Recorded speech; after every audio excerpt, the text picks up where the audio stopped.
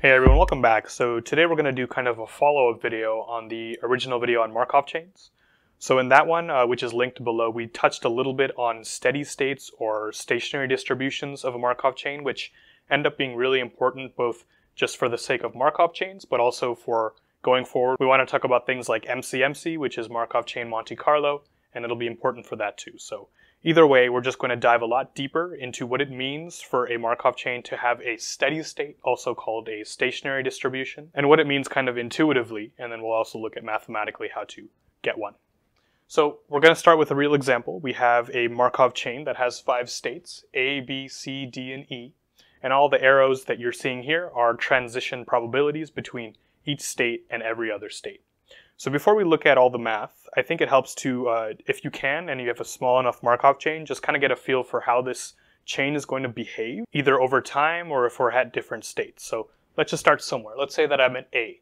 If I'm at A at a current time step, we see that the only arrow in this diagram that has to do with A is this arrow that goes from A to C, and it's 100%, or probability 1, which means that if I'm at A, there's a 100% chance that I'm going to be at C, never to return to A ever again. So that's kind of an interesting idea already.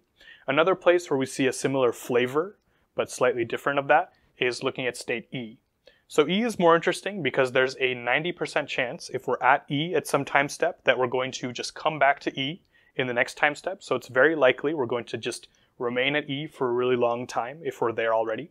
But there is a non-zero probability, so there's a 10% chance that we jump to B instead. And the crucial thing to understand is that there's no way now to get back to E. So just like with A, even though with A we were certain to go away from there in one step, with E it's going to take a little bit longer. But both A and E have this property that if we're there, eventually we're going to exit from there, never to return again. So keep those ideas in mind. They're going to come up again with the calculation of the steady state. If we look at B, C, and D, then there's a little bit more interesting dynamics going on. Let's say we're at B, then there's a 100% chance we're going to go to D. From there, there's a 100% chance we go to C. And from there, there's a 50-50 shot of going to either B or D. And so the chain can kind of move freely among these 3 states, but it can't do so with states A and E. So I think that's enough kind of descriptive analysis. Let's now look at the transition matrix. So this is called the transition matrix. We looked at it in the original Markov chain video, but just a refresher, this is collecting all the probabilities you're seeing with these arrows into more of a structured format. So that's all it's really doing. It's helpful to think about it as just kind of a bookkeeping tool that's going to allow us to see all the probabilities at once. So for example, what does this 1/2 mean? That means that if I'm at C, there's a 1/2 probability that the next state I'll be at is B. And that corresponds exactly to this arrow here. And all the transition probabilities are written just pretty much the same right here. So now let's get into the question of the steady state. The question of the steady state, written very explicitly, is this question here. Is there a vector of starting probabilities? So that's going to be called traditionally pi, but it is important to realize that pi in the context of this is not 3.14 whatever, it's not a number. It's a vector of probabilities, and specifically the number of probabilities is the number of states, and to make that clear, I've given each one a subscript of a state. So pi is a vector which is pi A, pi B, pi C, pi D, and pi E. And before continuing on with this sentence, let's make sure we understand what that means, because it took me a little while when I first learned Markov chains to kind of wrap my head around the idea that the Markov chain could be at a distribution, because you always think about the Markov chain being at a certain state or a different state, but how can the Markov chain be at this distribution? What that means is that pretend that A and B were 50% each, so this vector has to add up to 1 because their probability is of being in each state. So pretend A and B were both 1/2, and C, D, and E, pi, C, D, and E are all 0. What that means intuitively, if I tell you the Markov chain is at some state with 1/2, 1/2, 0, 0, 0, it means that there's half a chance that the Markov chain is at state A, and there's half a chance that the Markov chain is at state B. And then I ask you, using that information, can you now use the transition matrix in order to tell me what's the probability of being at each of these 5 states in the next step, and then the next step, and the next step? Okay, so this took me a while to understand, which is why maybe I'm taking too much time to explain it, but I really think it's an important concept that although we think about a Markov chain as moving from one state to the next state to the next state to the next state, we can also talk about the Markov chain being at a distribution. And what that means is that there's this much probability it's at A, this much probability it's at B, C, D, and E. And the question the steady state is asking is, can you come up with the vector of probabilities like this? Can you come up with a pi vector like that, such that moving the chain forward by one iteration. So we say that the chain is currently there, and we're going to move the chain forward by one step using this transition matrix. Can you come up with a vector of probabilities such that moving the chain forward by one step keeps the probabilities at pi? Another way of saying that is that if this was the distribution the chain was at some time step, and then I allow the chain to proceed by one time step, I want the probability of being at each of the states to stay exactly the same at the next step in the Markov chain, and therefore at the next step after that, and forever, basically. Let's think about why this is useful, not mathematically, but kind of just intuitively. What this is saying is that I can say that there is some condition, some kind of probability distribution, such that if I allow the chain to proceed into the future as long as it wants, if I start at that distribution, it's going to stay at that distribution. And in data science and statistics, we care a lot about that predictability, about things staying at certain distributions, about being predictable in the distributions that they're at. So we're basically saying that if I start the Markov chain off at this distribution, if it exists, then it's going to stay at that distribution forever. And that's a very powerful concept for us, especially, as you'll see in future videos, if we're trying to sample from some kind of known distribution. But that's for a future video. So this is intuitively a definition of a stationary distribution or a steady state, and the steady state itself would be this vector pi.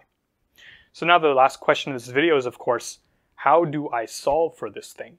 And I'll show you a kind of easy mathematical way to solve for it, but I don't think that helps in the understanding. So first we're going to go the long way and kind of solve it from first principles. So going a little bit more mathematically, what are we saying with this sentence? We're saying that for every single state in the Markov chain, so for every single S being either A, B, C, D, or E, we're saying that the probability that the Markov chain is at that state at time step t plus 1 has to be equal to the probability that the Markov chain was there at the previous time step, at time step t. And if this is true for every single state, then we found a steady state of our Markov chain. Okay, so let's look at this Markov chain for a second and think about just rationally what certain of these pi elements have to be. For example, remember the first thing we said about A? We said that if you're at A, if there's even a little bit of a probability of being at A at some given state, there's a 100% chance you're not at A at the next step, because we know that there's a 100% chance that if you're at A, you're going to go to C. That means that if I were to find some kind of pi vector like this, the first element, pi A, which corresponds to this state A, must be 0. Okay, and the reason it's 0 is because there's no way, if I even have a little bit of a chance of being at A at a current step, that I am at A in the next step. There's a 0% chance I'll be at A in the next step. Therefore, there has to be a 0% chance of A to begin with. So that's already going to help us simplify some of these equations. So we know that pi A is equal to 0. Now let's solve for pi E, because it's going to be the easiest next one to solve for. So let's say that I have some vector of probabilities pi. What is the probability of me being at state E at the next time step?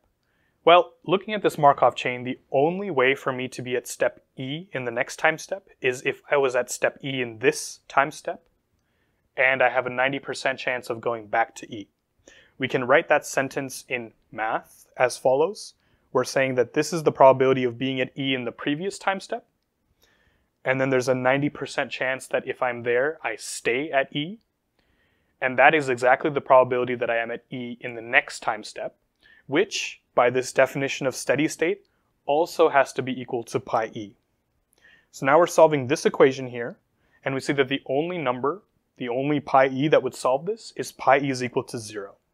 And so we found that both pi A and pi E are equal to 0, and even before doing the math, this intuitively makes sense, because if we look at these states, as we said in the beginning, they are states that eventually lead away to something else, never to return. So it doesn't make a lot of sense for us to say that the probability that you're at that state is never going to change over time. It's going to eventually have to go to 0. We know that. So therefore, it's really reinforcing that logic to know that pi A and pi E are equal to 0. Now let's solve the other equations, and we see that it doesn't take too much math to solve them now that we have these two simplifications down. So let's ask about pi B. What's the probability that I'm at pi B in the subsequent time step? Well, if we look at B, there's only 2 arrows leading into it, which is what we need to answer the question about what's the probability I'm there in the next time step. And the arrows that lead to it come from either C with a 50% probability, that's the first part here. So probability I'm at C in the current time step times 50%, that's one avenue to get to B in the next time step. What's the other avenue to get to B? that's going to be the probability that I'm at E in the current time step times 0.1. And that's exactly what I wrote over here. But we know that pi E is equal to 0, so that second term vanishes. And we get this pi C is equal to 2 times pi B. Okay, let's hold on to that.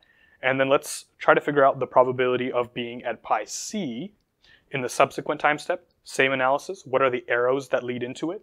The only arrow that leads into it is either from A or from D, and they're both 100% probability. So we see that pi D times 100% plus pi A times 100%, those are the two avenues to get to C, and therefore that has to be equal to the probability of being at C in the next time step, which would of course be pi C by the definition of the steady state, and pi A is equal to 0, therefore we get pi D is equal to pi C. So although the math we did is not super high level, I do think it helps to kind of pause, look at the Markov chain, look back at the equations I wrote, and make sure everything is connecting for you. So go ahead and take the time to do that. But now we actually have all the information we need to solve for these variables, because we actually have this hidden third equation that all of the pi's need to add up to 1. So if you take this equation, and this equation, you will find that the only pi vector that satisfies all of these conditions is 0, 1/5, 2/5, 2/5, and 0. And now we've solved it mathematically, but let's make sure to tie this back to reality and tie this back to intuition. What does this mean? This means that if I told you that there is a 0% chance of being at A in the current step, there is a 20% chance of being at B, a 40% chance of being at either C or D, and a 0% chance of being at E. If I told you that's the current state of the Markov chain, then I asked you about what are the probabilities of being at any state at the next step of the Markov chain. They are the same. And then the next step after that, they are the same. They will never change ever again if I start off the probabilities here. And that's a very important thing to note. So this is all conditional on the fact that the Markov chain either starts at this distribution or eventually it gets there. The steady state or stationary distribution is saying that if the Markov chain arrives at this distribution, we can guarantee that it's going to stay at that distribution. It doesn't say anything about whether the Markov chain will arrive at that distribution. Okay, so this is kind of a thing that I got mixed up too when I first learned Markov chain, because I thought of it as if I let this Markov chain run forever, it's going to be at that distribution. That is not exactly correct, as we'll see in the last example here. But what it's saying is that if it were at that distribution, it will stay at that distribution. So that's the statement being made. And the last thing I'll show you in this video is, of course, it took a lot of work for us to get all these pi's, and you could imagine that if this matrix and the number of states was a lot bigger, this is not sustainable, not something you can really do by hand. So there has to be an easier way, right? And the easier way is this. The easier way is to solve this following matrix vector multiplication. Pi times p is equal to pi. P is the transition matrix. And just a quick note, why is this work? Why is this intuitive? So if I write out pi times p, it's going to be the pi vector and the columns of the transition matrix, P, A, B, C, D, and E. And why does this make sense? The story this is telling, for example, let's find the first element of this vector matrix multiplication. That would be achieved by taking the dot product of this with PA. And what that means is that this is the probability of being at A at the current time step. Multiply that by the probability of staying at A if I were at A. Add that to the probability of being at B at the current time step, times the probability that if I were at B, then I go to A next. And so what this first term is saying is that consider all the avenues to get to A. So if I'm going to get to A, then potentially I could come from A, B, C, D, or E. And so the first term is considering all of those possibilities, so that the result is the exact probability that I am going to be at A at the subsequent time step. And that has to be equal to pi A by the definition of the stationary distribution. And that's why we write pi over here. So now that we know this makes sense, if we stare at this for 2 seconds more, we see that this is exactly saying that pi is a left eigenvector of this transition matrix P with eigenvalue 1. So typically we're used to thinking of eigenvectors of being on the right-hand side, but we can also do eigenvectors on the left-hand side. So this is a left eigenvector of this matrix, and the eigenvalue is 1 because that's the coefficient on the right-hand side. So invisible, but the coefficient is 1. So if you can solve for the left eigenvector of P with eigenvalue 1, you've got yourself a stationary distribution. And now the very last thing I'll show you in this video, I kind of ran out of board space, but I hope you can see this down here, is does the Markov chain only have one stationary distribution, or can it have more stationary distributions? Take a look at this very simple looking Markov chain. So this is even easier to understand than our first one. So I just magically changed the numbers because I saw a mistake. But if you're at A, then there's a 50% chance you go to B and a 50% chance you go to D. If you go to D, you're going to stay at D forever. If you go to B, then you're just going to cycle between B and C forever. So for the same reason, we know that pi A must be equal to 0, because if you're at A, you can never return there after one time step. So same logic as the original A from here. So for that reason, we know that pi A is equal to 0. But this one's a little bit more interesting, because if you think about this, if I'm at A, then there's a chance I could go up to cycle between B and C for all time, but there's just an equal of a chance that I could go down to D and stay at D for all time. So this Markov chain does not have a single unique stationary distribution. It actually has many stationary distributions. For example, let me just give you two to kind of get the idea. Let's say that I told you that there's a 50% chance of being at B and a 50% chance of being at C. So pi B and pi C for this example here would both be 50%, and everything else would be 0%. That is a stationary distribution, because if you're at either B or C, you're just going to keep cycling between them, and therefore this distribution of 1/2 will just remain constant for all history. So that is a stationary distribution. Another stationary distribution, which is even easier to see, is that what if there's a 100% probability that I'm at D? This is kind of trivially a stationary distribution, because it means that if I'm at D, I'm just going to stay at D. So there's always going to be a 100% chance of being at D if I were to start at D for sure. So we see in this case, we actually have these two stationary distributions. And you can actually come up with many, many more. But the main point I'm trying to get across is that sometimes there's a unique stationary distribution for your Markov chain, but other times there can be many stationary distributions. And that kind of reinforces the fact that a stationary distribution does not tell you what happens to the Markov chain as it progresses further and further in the future. It simply answers the question about, if I start the Markov chain at this distribution, it will stay at that distribution for all time. So a subtle but very important difference. So if you learned about Markov chain stationary distributions or steady states in this video, please leave a like and please subscribe to my channel for more videos just like this. Hope you learned something, and see you later.